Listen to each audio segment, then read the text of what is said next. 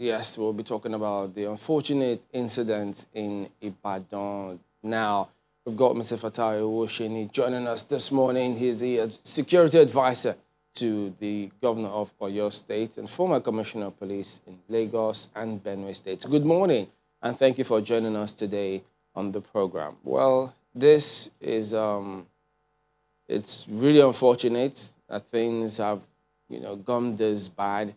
But could you just give us an insight into, because there are those who will say, look, the several groups have had disagreements before. It didn't get this bad. But this one, people still trying to figure out how did it degenerate to this level? Because many don't know, yes, that might have happened. But you don't know how else some of these things may turn out tomorrow. So could you just tell us, what is the current situation? How did we get here? Thank you very much, Chamberlain. Very unfortunate, very sad incident as well. The narrative had been put out there, the immediate cause, the issue of the cart pusher, people they call me Barrow, who had dumped tomato in front of the shop of a pregnant woman. And while in the process of cleaning the thing up, the pregnant woman had said, oh, come, you cannot mess up the front of my shop. Come and pack everything and tidy up the place. And in the process, the cart pusher had pushed the pregnant woman who fell. And another person standing by approached the fellow. Don't you know this woman is pregnant? And the next thing from the story, eyewitnesses, was that this fellow used something like a ring, which they believed was a chance ring, to beat the third party that had intervened. And in the process, the guy started emitting foam from his mouth. Unfortunately, while they were making preparations, as they used to do in the market, to see how they can solve it, this fellow unfortunately died. And that led to what we had witnessed, a orgy of violence. But above all what has been narrated, it's not the first time we've had it before. In different places, not just in the Southwest, even in the North, that we have this issue of citizenship and settler. But the bottom line, from my perception, which everyone must agree to, is the deep-seated animosity between different ethnic groups in Nigeria. And I believe that it is high time that we start looking at that. We've always, scratched the surface. So that deep-seated animosity surely escalates the whole of what happened. And that is where people turned into, using people that you can call mercenaries. Because interacting with the people in Shasha, the people in the market, you will hear from the main traders who keep on saying, we don't want this to happen. We've been in this market for a very long time. And the leaders in the market, both sides, also keep on saying that, look, all these guys that are fueling the trouble are not part of us in this market. But it is easy to say these guys are not part of us in the market. How did they get into the market? Why is it that they've not been able to manage them? But whether we like it or not, the fundamental issue is that how do we address this deep-seated animosity that is fueling ethnic crisis, that is fueling religious crisis? We should just look at it holistically and not, scratch the surface. That's my view about it. Well, again, one cannot even explain this in any sensible way whatsoever. One fatality is bad enough, but if you can just give us a few figures. On the front page of the Daily Trust newspaper this morning, we have it right there that 20 people were buried as a result of this fracas, and 5,000 people have taken refuge. Can you give us some figures, if that could help to put this in context? Let me tell you, it is not a time to be giving figure, not at this moment. And of course, any reportage in the media that is giving figure, we should be careful. It is a little bit tense, and of course, the way we report things shouldn't be the way things that we escalate things. It is bad or worse enough that we've had this unfortunate incident, but doing things that could further escalate, that could further lead to more death, we should avoid it. Investigation, everybody is putting heads together, the leaders there, the law enforcement agents. So it's really hard now to say this is exactly what has happened. Because as of last night, meetings are still being held, and it is not when a mop-up operation is done that we can be say, okay, this is what could be an estimate of properties that were lost or lives that were lost. Well, in the spirit of trying to ensure that this does not happen again, I remember, we had this conversation along this line when you talk about tensions between ethnic nationalities that have lived peacefully and harmoniously together for years, decades,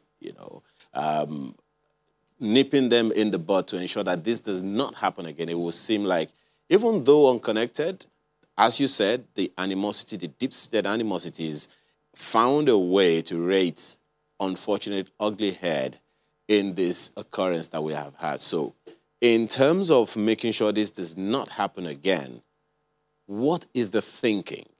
You remember, I asked that question the last time that, look, it's happened in Ibarakwa or Okeogun.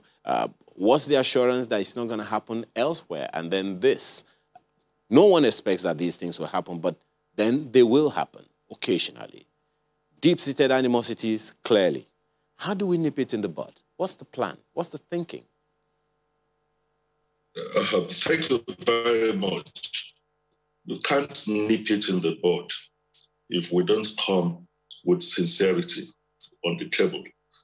We are shying away from the fact that we are getting far and far divided in this country.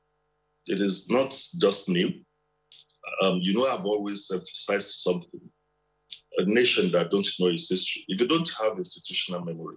When I was in Lagos, we had this in Mile 12. We had it in Nigeria. In Bauchi, it happened. They didn't Fulani thing. Well, the Hausas element and Fulani element, went to war to say that, look, in Tidin Fulani, we have more of Hausas. Why is it that Fulani had always been the head? You have it in Benue State. You have it in Plateau State. You have it. Just North would never do things with the Birom and all those things. So we must first accept that.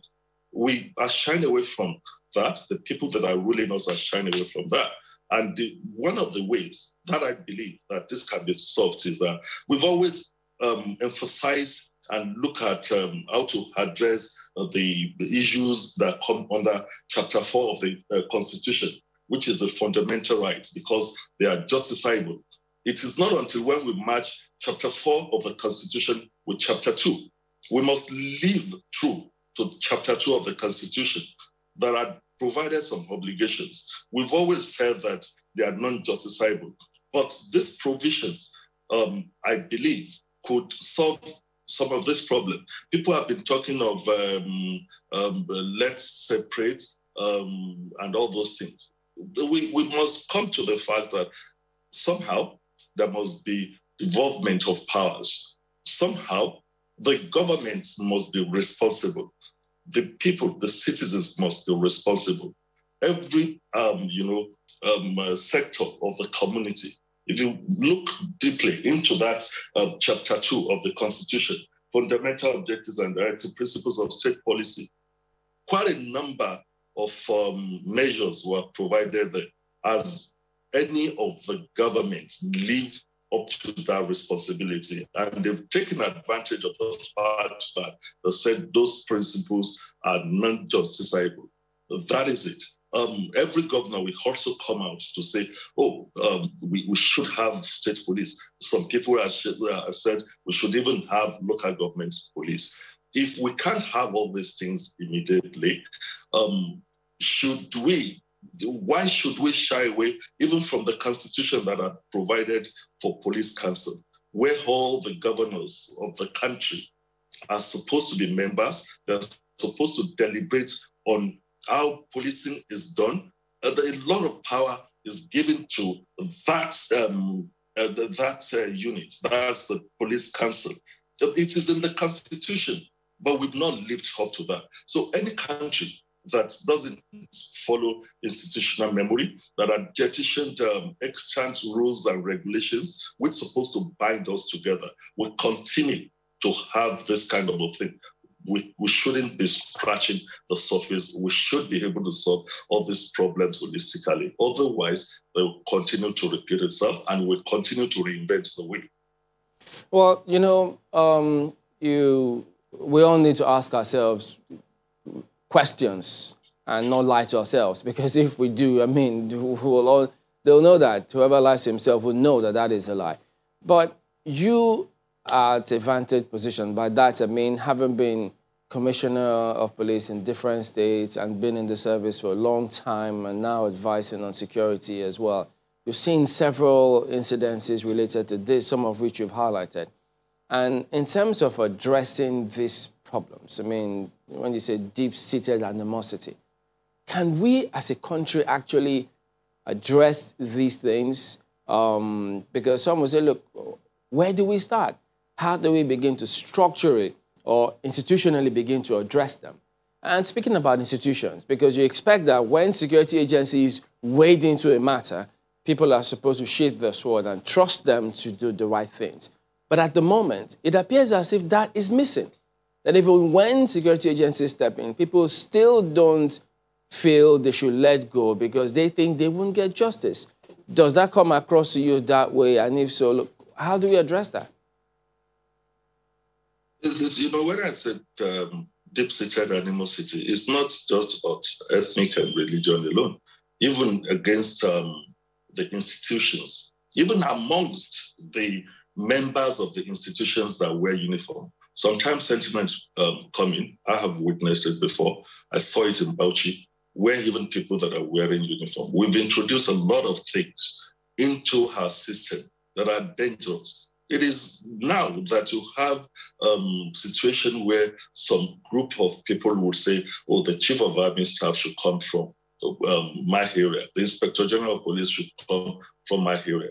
Of course, before independence, the colonial masters, and immediately after independence, all these things are not there. You cannot go to a police station and see a DPO putting a calendar to put where is shown that is the chairman of one Yoruba something group or whatever.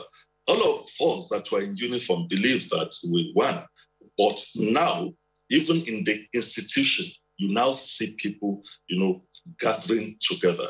And of course, when I talked of addressing issues holistically, more and more people are being, taken out of job. There's so many soldiers of employed people. And when even we want to do palliatives, we do it in an elitist manner. Have we reached out to some of these hands? It's shameful that are leaders. Yes, all of us are involved, but the people that have been given, that authority to rule us, that have voted for, it's just shameful that everybody will come out and say that people are coming from Niger, people are coming from Chad, people are coming from Mali, and they're the people that are causing this. Who hosts them in the community? Why can't we do something to our border? If you know that these foreigners are coming, what have we done to stop it? What have we even done to address the issue of poverty? It is all over. We are facing it. We are sitting on a keg of gunpowder. A lot of people are out there that every opportunity they have, they want something to happen so that they can loot shops. We had the EndSARS is still ongoing, which turned to almost a class war. And everybody says that we're speaking English grammar, would talk of, we want to do this. Unfortunately, our elders, the elderly people that sat down then to say, oh, Nigeria should be one, they're the same people that are saying that, oh, everyone should go his own way. Is that a solution? Let us address this holistically. The people that have been trusted with power must be sincere enough. And we must also realize that government and governance are things that should continue. Not everybody tying whatever measures to the tenure of its administration.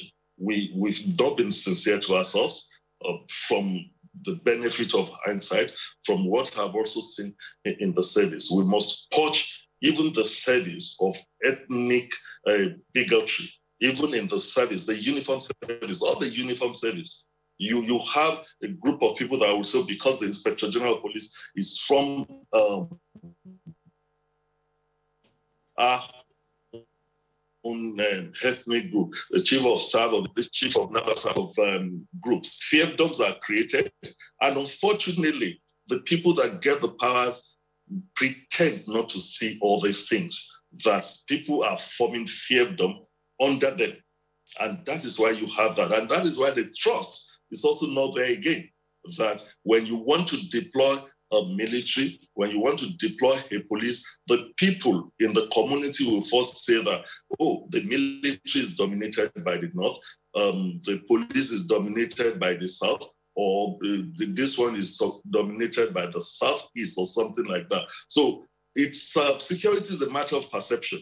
If you're going to a doctor and you already think that that doctor cannot save you, you would have this feeling of the doctor cannot heal me. So when people have that mistrust, that the people you are deploying are not part of us, you see them resisting. The resentment will come in.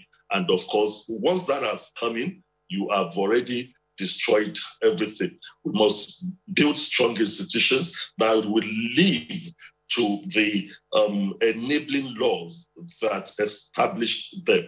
But the people that have been ruling have been shying, they're shy of this. The people that are in the National Assembly, they are shy of this. We just talk of mundane things, not the real issues that have been causing problems. You've said, what can we do for this not to happen? If we don't address the issue of sincerity, equity, fair play, justice in all the facets of our life, as stated in that chapter 2 of the Constitution, we're wasting our time. Everybody is just to himself, his personal interest.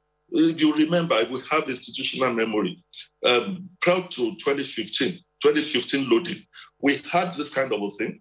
Campbell, everybody said Nigeria would not exist in 2019.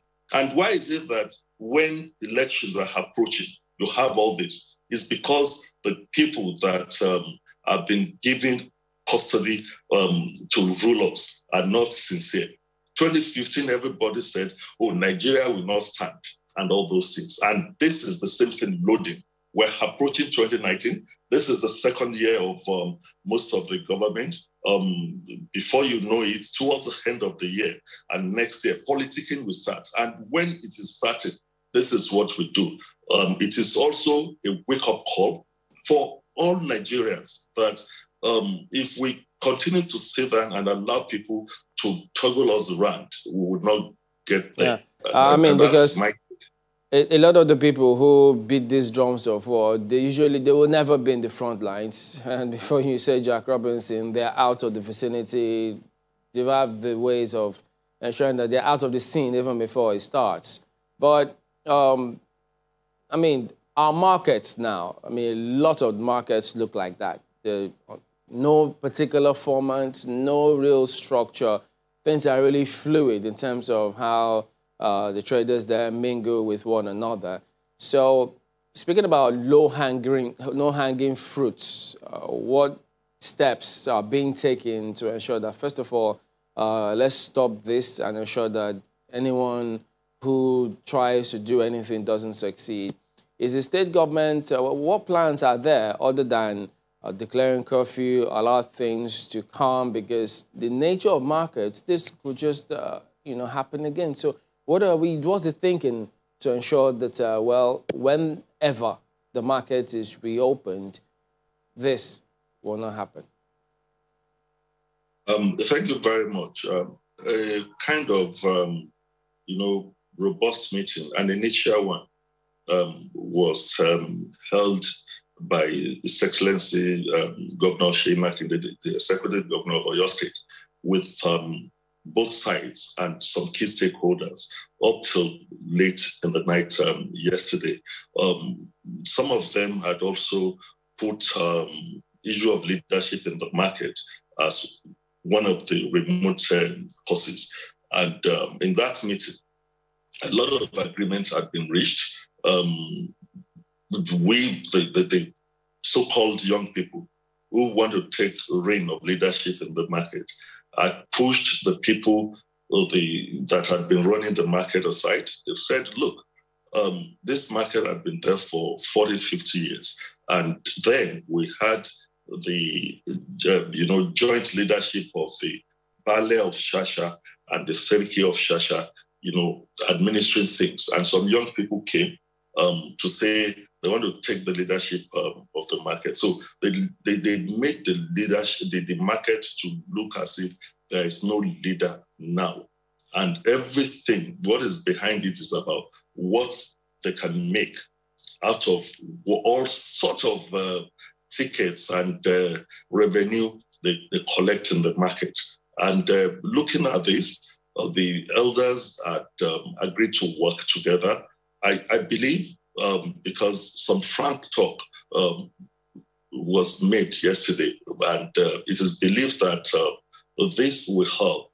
It's not as if that market is new. So moving on, structures are being put in place. Immediate assistance is being worked out for people that have suffered losses. We know that lives cannot be replaced, but His Excellency Governor Seyi Makinde, and of course you listen to Governor Akeredolu as well. You have people in Shasha Market, in some part of Oyo State, that are from the north who cannot even speak Hausa language.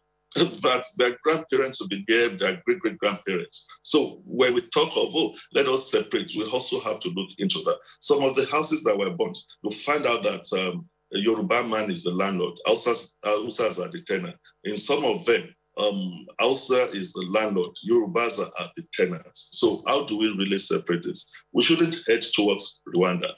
And that is what the governor of Oyo State has been preaching, that all these things that appear to be part of the deep-rooted animosity, which cannot be solved only in Oyo State, is a general thing in the country for now. But the ones that we can solve, leadership of the market, how to also ensure that those guys that are infiltrating into the market, because the Hausa community had said most of the guys that started that fell this trouble, they're just boys that either from Niger, Chad, or whatever, that had nothing doing in that market.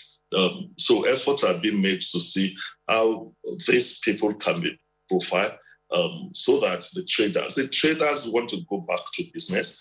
They want to live in peace as they've been doing. So all these measures are being put in place. I strongly believe that with sincerity of purpose and sincerity of mind of everyone that is taking part in this talk, all right, we should be. It is believed that this would help in a way. But I follow in line with what Their Excellencies, the Governor of Ondo State and the Governor of Oyo State said yesterday, we should do everything in our power. Yes, as a government, we are trying to do that. But as a people, and some of us that have the responsibilities to send the narratives out there, to avoid anything that we make us to lose any additional life or have any additional destruction. It is already a bad situation. It's been addressed, but we should be somehow modest in the narratives we give out.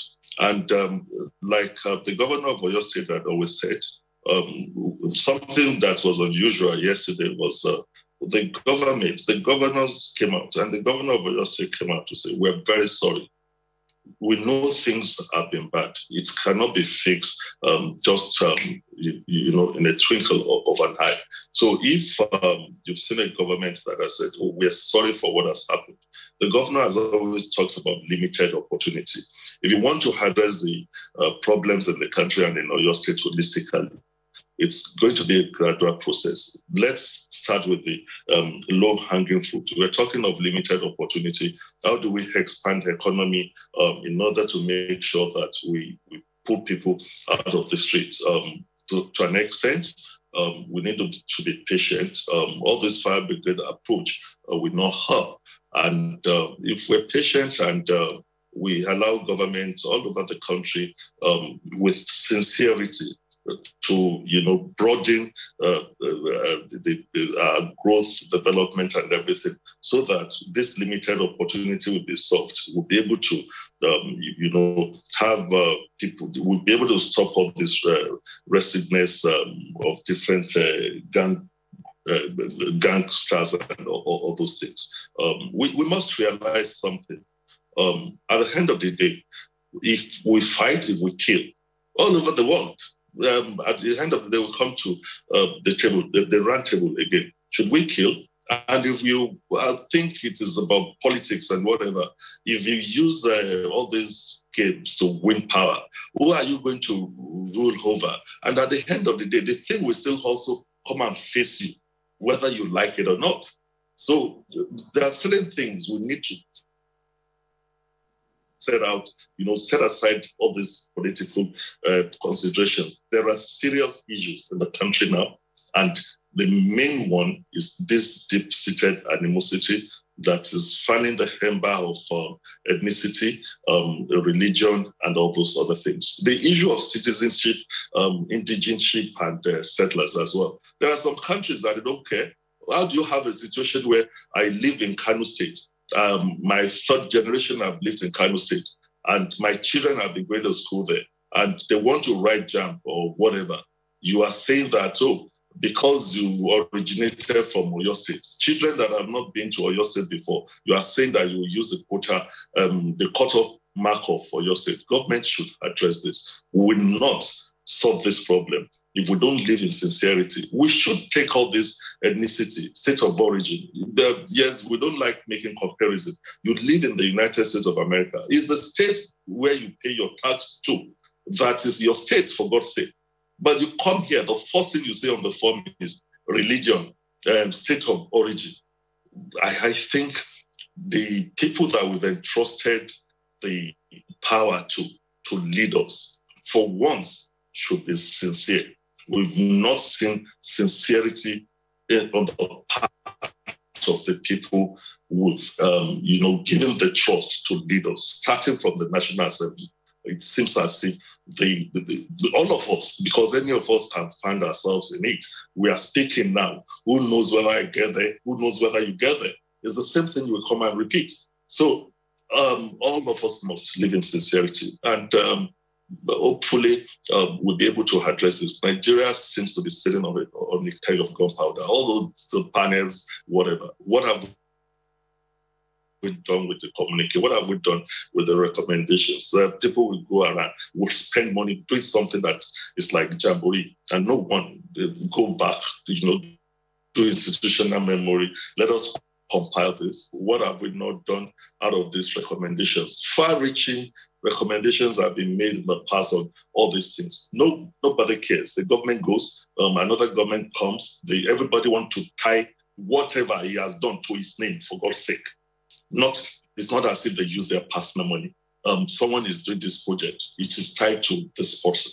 So, your state, we want to move on. We want to ensure that people are able to live peacefully. The governor is looking at those low-hanging fruits. What can we do immediately? How can we gradually solve all these things that have been systemic, that have been living with us? But can we do it in isolation? No. All over Nigeria now, there is no state in this country that would say that is having peace. There is no state in this country that people are not living in fear that tomorrow some people can come and say, you are not from here. The ones that are not having this ethnic problem, it is banditry everywhere. I think sincerity should take the forefront and the mind of the people that we've entrusted, this power to lead us. Well, just before we sign out in this conversation, Mr. Oshiri,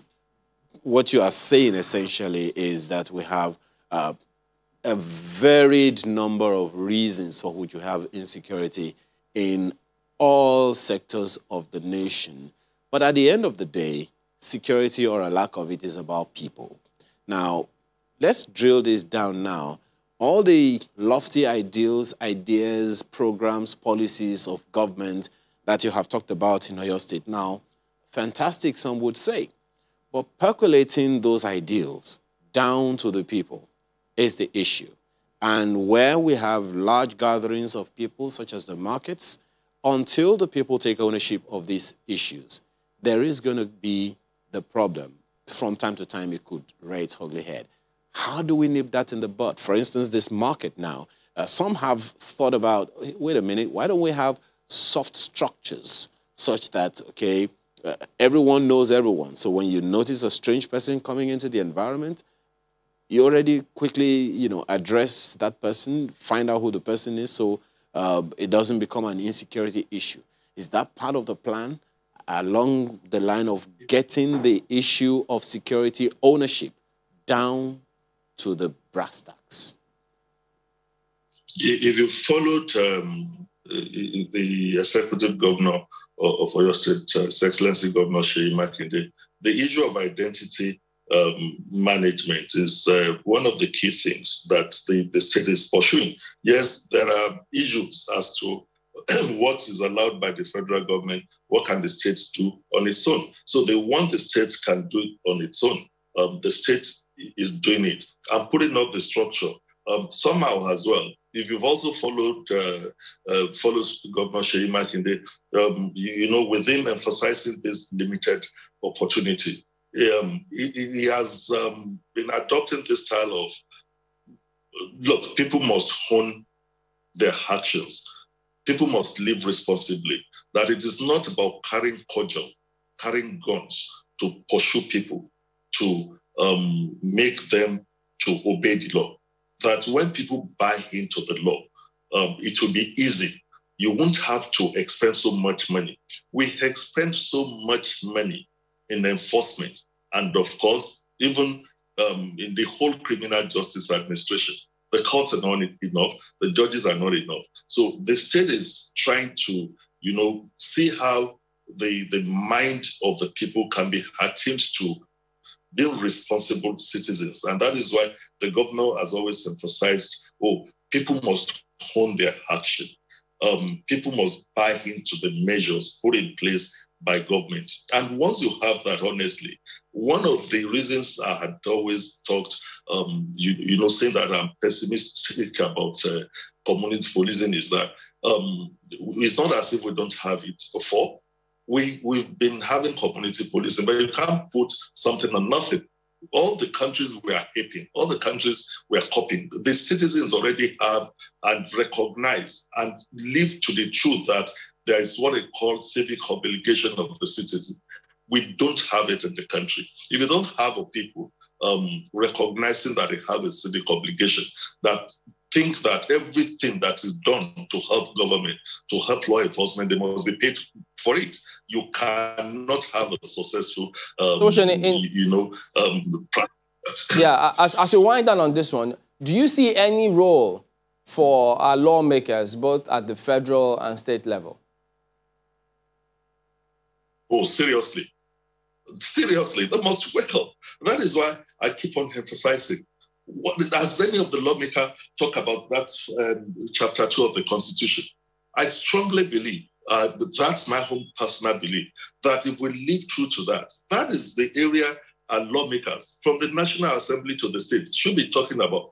That provision has said that that they set up the fundamental obligations of the government, the obligations of the people itself, economic objectives, that people must be provided with work, people must be given medical attention, people that are working must be given living wages, that no one in this country should suffer.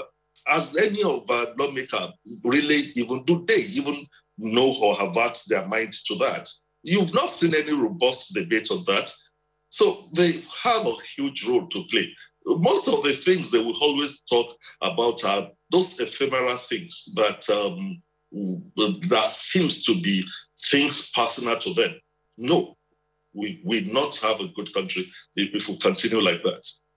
All right, Mr. Fatai Owoseni, Special Advisor to the Governor of Oyo State on security matters, as well as a former Commissioner of Police in Lagos and Benue States. Thank you for talking to us today on the program. All right, then we'll be back in a moment. Stay with us. Well, it's still him. It might look a little older. We'll come to the question of his age much later. But we're going to be dealing with weightier issues this morning. We're being joined by Senate Minority Leader, who is Senator Eyinaya Abaribe. Distinguished, you're welcome to Sunrise Daily this morning. Thank you, Mark. Always a pleasure to be here. Pretty heavy matters at hand. And I think that when I mean the Senate, set the tone for that discussion when they resumed plenary last week. One of the matters that came up, in fact, the first and primary matter that came up, sponsored by 107 senators we gathered, is a bill titled General Insecurity in Nigeria. And we saw how heated the debate got on the floor of the Senate. And it continues to be a source for concern. I mean, our earlier guest, talked about some of the aftermath when we saw what happened in Ibadan over the weekend. There were disturbing visuals. I don't know if you got to see them. Yes, I did. Of what happened in the southeast as well of the country. Well, I don't know if what happened in Lagos is related to it, but we also saw what happened in Lagos as well, even though some would say that's another kettle of fish. But generally, the wave still exists, that general wave, that general feeling of insecurity across the country. And we see different warnings on the front pages this morning. Are you satisfied, first, with the level of debate that was had on the floor of the Senate, where your brother and sister senators able to reach a consensus as to the way forward? Yes, I think we reached a consensus, the consensus being an admission of the fact that we have insecurity everywhere, and we need to talk about it. We need to find ways to diffuse the tension. And an admission also that we are at a precipice, and that if patriots don't come together to head off this looming disaster in front of us, that we may just all not have a country. So that was what was agreed. Now, the next, of course, after that admission, the next step is what do we do? Who has the responsibility? And where would the responsibility lie? I think one of the unfortunate things that we have seen is when people who have the primary responsibility, which is government and their agents, come out and now say, oh, it's not our responsibility, it's the responsibility of everyone. When you hear such things, then the feeling you get is that they don't want to accept the reality of what is facing us. The job of a chief executive is to drive the goals of the particular organization, same as government. And so what the government ought to do is to say, okay, we're taking these steps. Step 1, step 2, these are the immediate things we're going to do. These are the longer-term things we are supposed to do, so that all of us will get to a particular destination, which is security and welfare of the people. And so when people now turn around and want to outsource their responsibility, let me just put it that way, we get very worried. And so that is where we are at the moment in the Senate. You say that one of the ways, one of the solutions you reached on the floor of the Senate is that, you know, tension needs to be diffused. Precisely. If that is the case, what exactly, I mean, are you agreed, are you all agreed on the ways and manner to diffuse this tension? Because some people will argue that when government says it is not only our responsibility, it is because they believe that even the words that we utter as individuals and as a collective at this point could either aggravate matters or could diffuse them. What are some of the ways that the Senate is thinking of this diffusion? Obviously, so some of the things we say would, if you looked at that debate, in the midst of the debate, one of my colleagues, a very well-respected person, now said, oh, a governor has no right to send other citizens away from his state and all that. And I got up and I said, I think you're sending the wrong message. The job of a chief executive of a state, part of it is, of course, the security of the state. And if he sees that there are criminal elements somewhere, and he says, what is the solution here? How do you get rid of this criminal element? I said, okay, so we're going to profile everybody. We're going to tell people that, okay, so if you're going to stay here, then we need to know who you are. And then somebody says, oh, he wants to send us away. So that sends the wrong message. It now looks as if you're profiling a particular ethnic group and so forth. And so, like I said, we recognize all this. And the job of every patriot, starting from the president of Nigeria, is to de-escalate tensions. And in another interview, I had posited a particular position that was provided by our revered Wole Soyinka. And he says, the president needs to come out and say, I do not. You understand? I do not support this type of actions, these criminal elements, and so forth. And he has to come out and see, and everybody sees that he's owning this problem and saying, no, we can't do it, we can't take it anymore. We can't have criminal people coming into this country and then second step after that. Sorry to interrupt you there. Yes. Are you taking it, should we take it that failure to do that means that his silence is enabling those who are perpetrating this? Is that what we're insinuating? Well, what you're doing is putting words in my mouth, but I can ask you too the same question.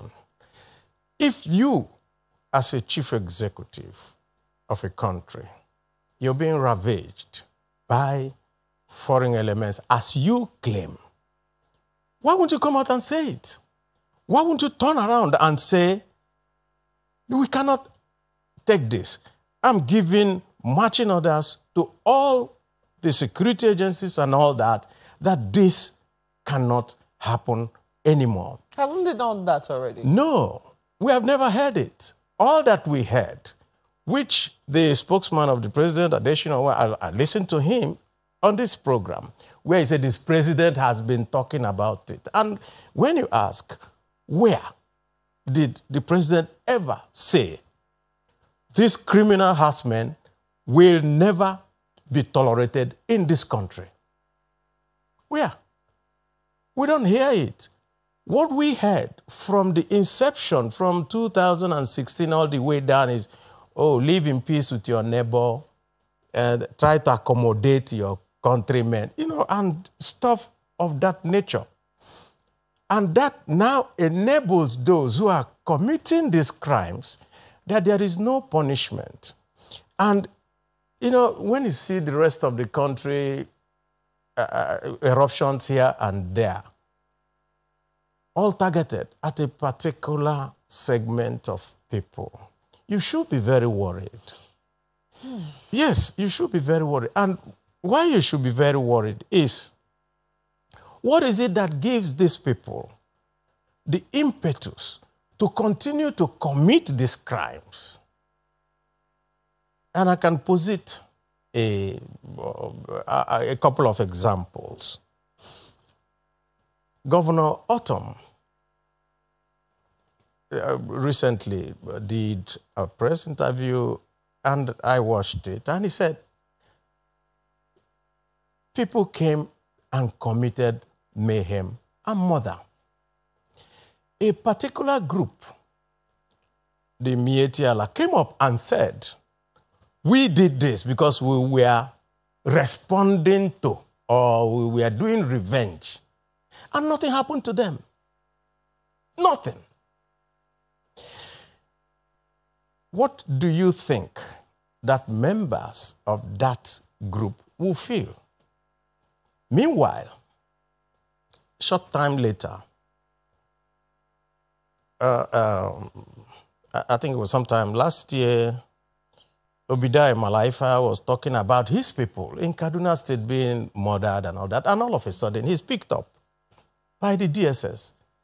And what was he picked up? Oh, that he's fomenting crisis and trouble. Well, he said something, actually. Yes, he did. He was picked up for his comments. That is what I'm saying. Yes. But some people came out on television and said, we committed a crime, and nothing happened to them. And that is what is making everybody feel that there are two levels of justice.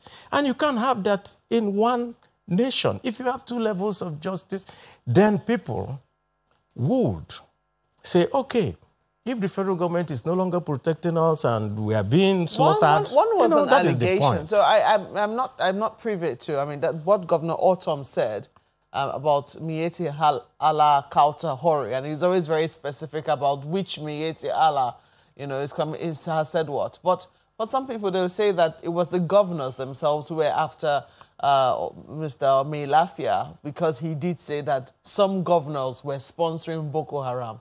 That was a categorical allegation. But, I mean, we'll definitely delve into it a bit more when we come back from this break. Please stay with us. Just before we went on break, Senator, you were talking about the two, it would seem, two different measures being put in place for two different cadres. So some people will argue that those are two different scenarios. I think that's the point I was trying to make before we went on. I was trying to point out in the example that you gave. Nonetheless, I'm wondering, what are we supposed to be doing right now? We can see in the papers, governors speaking about different measures. I'm curious, first and foremost, because you made reference to your colleague on the floor of the Senate. And some people will say that despite all that has been done by the governors of Ondo, Ekiti, we also saw the governor of Zamfara, I think Jigawa as well, in Ondo State to hold a meeting and, you know, try to talk to the people to explain what he was trying to say.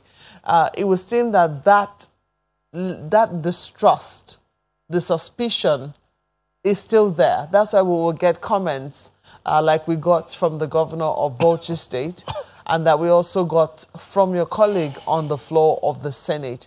It would seem that what is being said and what is being heard are two different things. How do we begin to reconcile, you know, so that we can hear one another better? Because so far, so good. The argument is that the insecurity that is in the South is also present in the North. I think basically the insecurity is everywhere. It's even more in the North than in the South. And all it looks as if it's just drifting down and everybody's worried. I think the real problem we have is being able to accept the reality. Yeah, I need to put it in context. If a governor now comes out and says, everyone who is of a particular tribe, you understand, is welcome to Nigeria. And I have relatives all over West Africa. So why do we now have a nation state? And when statements of that nature are made, what is sent and what people hear actually is anybody can come to Nigeria, take over somebody's property, land, and drive whoever is an indigent there away. So such statements, when you make them, you don't know the reverberations that it will bring. That's why we said that sometimes people need to be a little more circumspect before they make certain statements. And because some of these things have been said and things have been done without care, all that he has done is that he has brought a reaction from people to say, okay, if this is what it is, so let us respond. And of course, it is the response that will lead to so much problems within the country. And so my advice will be that people should think before they talk. And some of the statements that we heard from some of these, from what we can see in the newspapers this morning, it means that people were not really thinking. So how can you now wake and say, oh, nothing belongs to anybody? Meanwhile, you're a governor who, under the Land Use Act, you're supposed to supervise and have that land as your responsibility to use as may be required by the people of your state. Now, I think as much as possible, I mean, until we get clarification from Governor Bala Mohammed as to, what he was trying to say when he says, oh, the forests are God's gift. Some people will say, well, yes, when you're driving through Nigeria and you're looking at the hills and the valleys and the mountains, what you're actually doing is praising God because you know that it's his free gift to all of mankind to enjoy for generations to come. Nonetheless, as you said, the states have been earmarked and as such, governors have responsibility to states. Well, let's push that comment aside and say, we'll put it in the silo.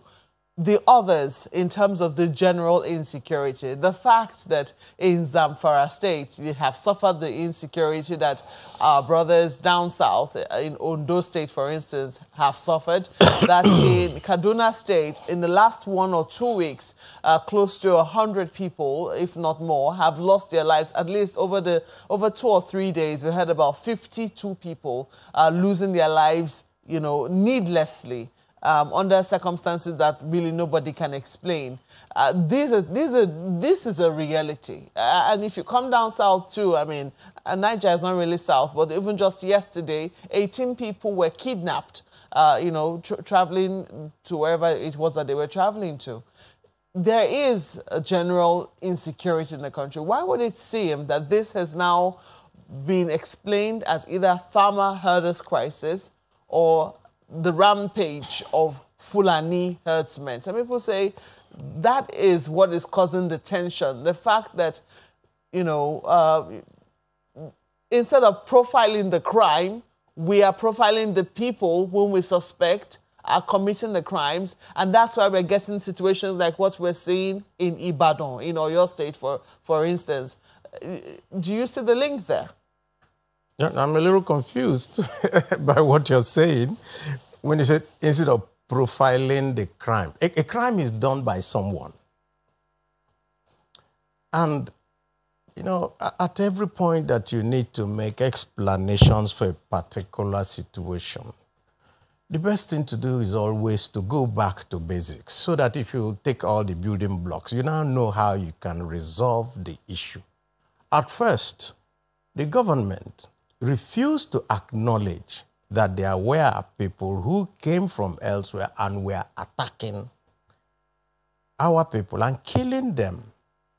And it's still happening. So when you say some people were killed in Kaduna, people were killed in Niger, people were killed in Zamfara, who are those doing this killing? We ought to have known by now because it's been a long drawn-out issue. And because we were not taking it, it was being explained in different ways, and government was bending its back to explain away all these deaths. And so, right now, Nigerians no longer believe whatever government says. Because at the point at which you start by saying, oh, it may have been farmer headers clash, and it turned out not to be. Oh, it may have been people blocking grazing routes. And he said, oh, it no longer turns out to, oh, it is now people who came from Libya after the conflict there. And it's no longer, so, oh, it is the desertification happening all over the Sahel region that is making people push down and say, oh, no, it's not that. It is that some people have a way of life and therefore they must move. And so if you block them or something, then they will respond, you know. So it is all this effort at explaining away destruction of the livelihoods of people in different places. And so eventually, what now started to happen was people now started seeing, oh, so they clear off people here, kill them, and then some people start living there. What does that tell you? It means that there is an agenda behind this. It's no longer a random thing. And so everybody is really very, very worried. In fact, why I get so worried is that if you leave your primary responsibility, which, like I continue to say, is the welfare and security of Nigerians, and at all times you try to provide an excuse, what you do is to enable those who are committing this mayhem. That is why on the floor of the Senate, if you saw the clip, I said, a man who gets up and now is living in the bush somewhere, and every time you see that there is kidnapping here and the people are taken into the bush, ransom is paid, then you can know, you don't need any other person to tell you that he is using, doing the headsman business to commit another crime. And I think the other day I also read where Governor El-Rufai rightly said that any header who has engaged in kidnapping will no longer go back to heading, because he makes far more money from that.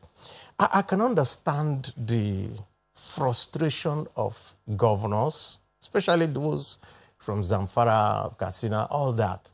What do? And so they were forced to say, okay, let us negotiate, seeing whether these people can ease the pressure on our people. And of course, those people that they are supposed to protect, for which they are bending backwards. Even Governor El-Rufai at some point came under fire. Precisely, for all that. Of course, you can see his position today is no more. Because I haven't done it and it's not working. What we expect is that every other governor should also all sit and say, what are the solutions? Which one has worked? Which one has not worked? Let us see how we can resolve this issue. But because each government of this federation does not have the capacity to have its own control of the military, the police, the air force, and all that. It comes back to the federal government. So we always expect that the federal government will take the lead in resolving this issue or making a headway. And so when they now brought in new people, I said, okay, let's see whether the new people will do better. Well, we do have a representative of the federal government online, Chamberlain. Oh, yes, we've got Garba Shehu, Senior Special Assistant to the President on Media and Publicity. Good morning, and thank you for joining us today. Well, unfortunately, these scenarios are playing up in different parts of the country. The most recent happens to be that in Ibadan. But there are huge concerns about the role of the federal government. I mean, several people have said the federal government is not doing what it ought to do to address these problems. And that's why people think they can take laws into their hands. Some people say they're absorbing certain persons from at least facing the full wrath of the law. So, yes, you released a statement not long ago, but could you tell us what practical steps is the presidency thinking about, or are they going to be taking to ensure that whoever is found to be violating the laws in any part of the country faces the law? So the president is more than concerned about the ongoing situation, and he is fully conscious of the fact that it is the responsibility of his government to work with all Nigerians to secure life and to stop the ongoing, crisis, whether they are kidnappings or now the new line of it is ethnic hatred and violence. He condemns it and does not support it. And the fact now is, having spoken against it, condemned it follows that all security agencies must take their line of action from the president's remark and do that which is necessary, which is to stop the escalation of this mutation of violence that is being witnessed in some parts of the country, and ensure that it does not go beyond where it has been recorded. And secondly, also, it is for community leaders, everyone, local, and traditional, and the elected people. They must work with the president. I have had the senators saying so much that is untrue about the president. And this is not how to solve the problem. When some actors in the country, in the political space, look, there is no big criminal in this country without a big man behind him. When you unlock the door for one of the country's biggest criminals to bolt away, and then you convince a judge that, no, it is the army that let him go. So you that bailed him, there must be trust between yourselves.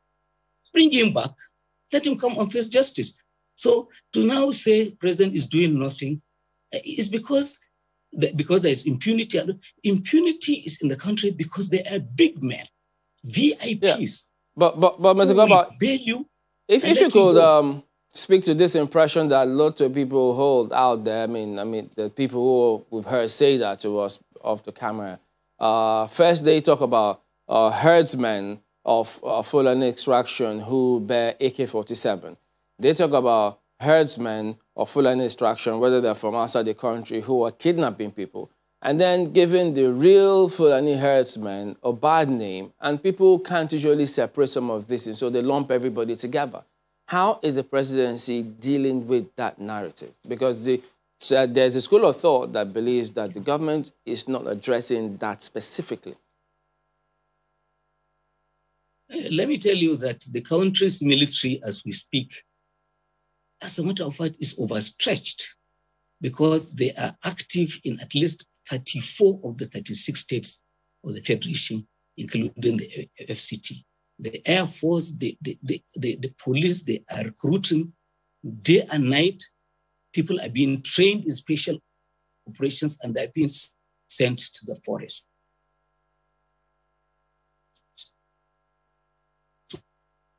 So being complicated.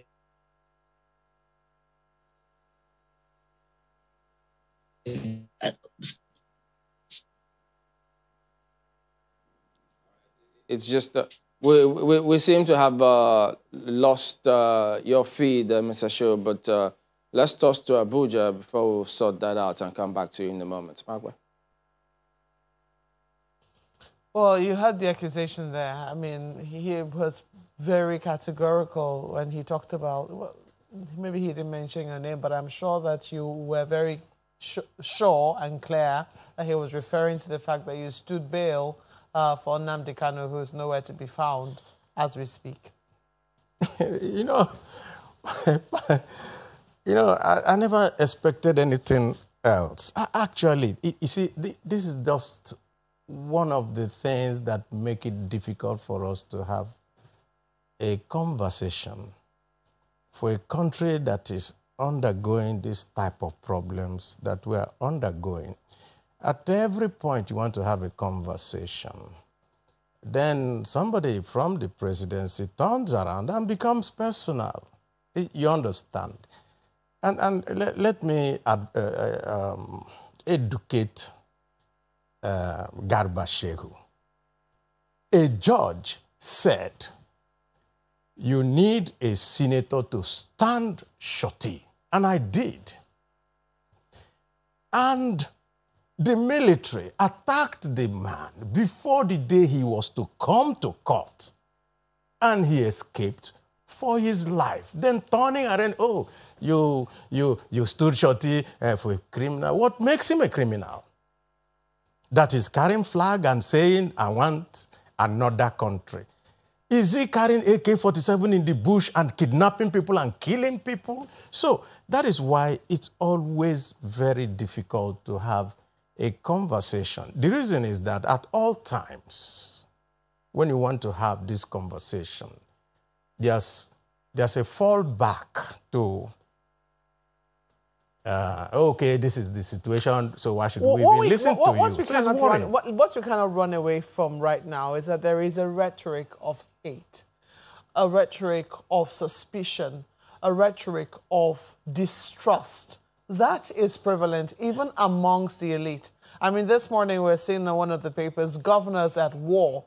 That is also there right on the front pages. And we're beginning to see the results of the hate, of the suspicion, and of the distrust being manifest, as we saw in Shasha, in Ibadan, as we also saw in some parts of the East, even though that has not been confirmed. The video clips we saw of people called the Eastern Security Network going to the bushes and burning settlements of, perceived enemies. Isn't that a problem? I think it is. And I think that what we need to do is always to have a conversation to be able to lower this tension. It is not a conversation of one person always pointing accusing fingers on people when suggestions are being made on how to de-escalate the tension that we have. It is this insensitivity that is leading everybody to say, okay, if they're not willing to listen to me, let me arm myself. That is all that we're seeing. I'm very happy that Garba Shehu said the president is concerned. So fine, he is concerned. Can he come out and tell Nigerians, I am concerned? That is what Wole Soyinka recommended. Well, let's go to Lagos now, and I think we can pose that question to the president's spokesperson, Chamberlain. Well, yes. Mr. Shehu, can you just go straight and address that one? The president is concerned clearly, but people want to hear him, not just through a statement, but through his face and voice.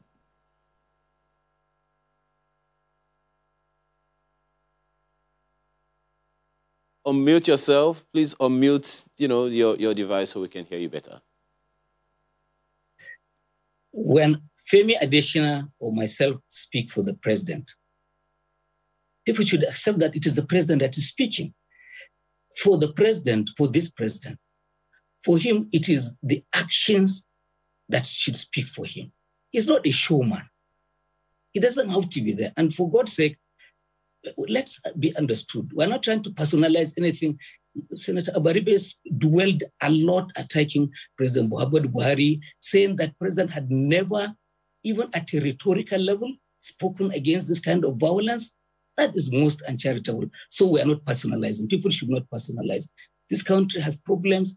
It requires the involvement of everyone. All hands must be on the deck to solve these problems. Yes. Community leaders have a role. Senators have a role. Everyone has a role. Yeah, well, talking about the roles of people, some expect some very strong voice from the president, both in words and in body language. A number of people would say that sometimes it's the body language of the president that is communicating something wrong. For instance, there's a reference that Senator Baribe made to a segment of Miyetti Allah that took ownership of a reprisal attack and nothing happened to them. So, how do you respond to that one? I think the problem is that we are not following up our stories as media. Otherwise, if you know the thousands of people, and I hope the police command will take, the headquarters of the police will take responsibility and publish the full list of Fulani herders who are undergoing trial in various states, particularly in Benue State. The thing about some of the media is that we are there on day one when the charge is read, and then we turn our back, we move on. But trials are going on, convictions are being made, and the president cannot be complicit. He's very uncharitable, cannot be complicit in the kind of things that are being said of you.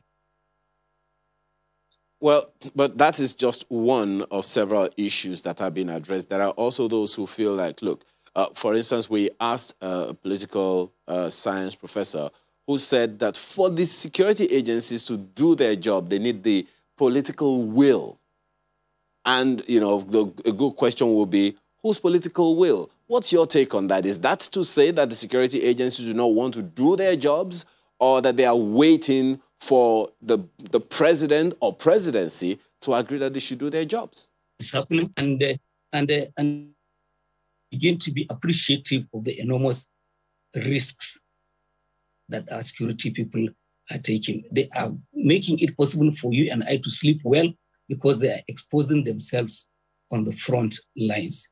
So for anybody to say there is no political will, is anybody complaining? Is the IG of police saying he's unable to do his job because he doesn't have support? Look, this president allows you to do your job. Look, people have been found complicit in a lot of wrongdoing in this country. Contract, and the president will never call, say, a minister and say, give this contract to this or that person. So you have the most powerful people in government running the various government departments because the president is not meddlesome.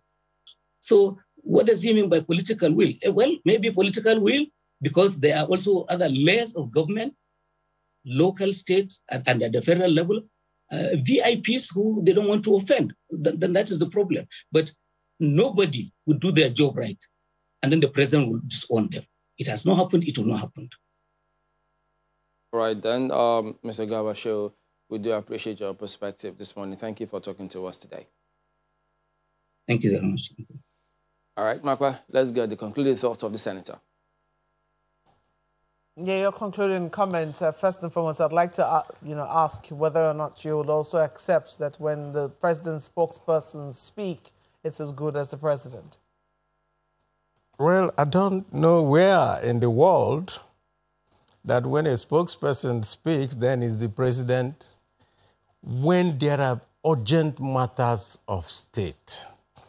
When things are okay, and things, of course, the presidential spokesman could be giving you updates and so forth. But you could see just from the coronavirus issue, no head of state in the world did not come out to talk to their people. None. And some were doing it almost on a daily basis. The insecurity that we are facing is also one of the most critical things that we are facing in Nigeria at the moment. And one would have expected that the president will not be detached and then saying, okay, just talk to us, whatever, the spokesman said that is it. But if that is what they call his style, I think that is not such a very good style for the thing that we are facing today. Well, we understand that you're going to be releasing a book very soon. I wonder what... I can't wait to see what will be inside the book. But after how many years in public service and still going on, just to have some years left by God's grace, will all of this be chronicled in the book? Oh, yes. I'm starting from my childhood to this point. And I'm 66. So I was an independent baby. I was 5 years when we had the independence at, in October 1960. And so, there are a few vignettes, a few stories that are told inside there of the possibilities of Nigeria. I told a story about how I became a staff of the Bendel State University. I never knew anybody. I just did an interview. The interview was conducted by the head of department at that time, Professor Lambo, who used to be a minister. How I became a staff of SCOA through a man called Ifatu Roti. I'm just wondering. I mean, those are the things. Nigeria was better. Are you still hopeful for this country? Of course. Okay, it's a fine place. Of course, I still hope that Nigeria will go back to that, where we don't need somebody calling me to say, please give me a letter so that I can go and get a job. It's a fine place to live it, Senator. I certainly look forward to the release of that book and the stories that will be written in it. But we have to thank you so much for coming on this morning. It's my pleasure. Senator Einaya Abaribe is the Senate Minority Leader. Well, we have a few of your comments. Professor Enakena is talking about flushing out criminals. If we adopt subjective view because of ethnocentric and religious stance, we'll miss the mark to flush out these criminal elements and dislodged insurgents who are hiding under the umbrella of herding. Kidnapping has become a business for these delinquent supposed herders. That's what Prof has to say.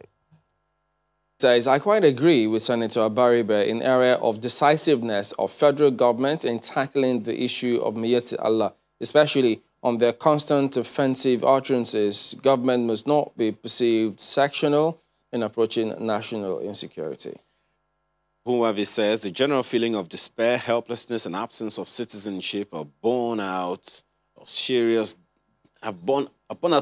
dent in people's expectations. And so many others, Abdul Kadir Nasidi, Ayotunde Richard, Musa Mohammed, Isioma Chibolu, and so many others. Thank you so much for your comments. Nakwe? For watching the program this morning, this wonderful Monday morning. I'm Maokwe Yusuf, wishing you a happy post-Valentine. Yeah, do show some love. We could all do with some love right now as we speak. Oh, yes, indeed. So Abdul Kader, Ayotunde, and several other people who've sent us a message or two. We do thank you all, and we hope you keep them coming. Spread the love. I'm Ayo Makinde. Have a wonderful rest of your day. Yeah, tempted to read more. I'm Chamberlain, so goodbye.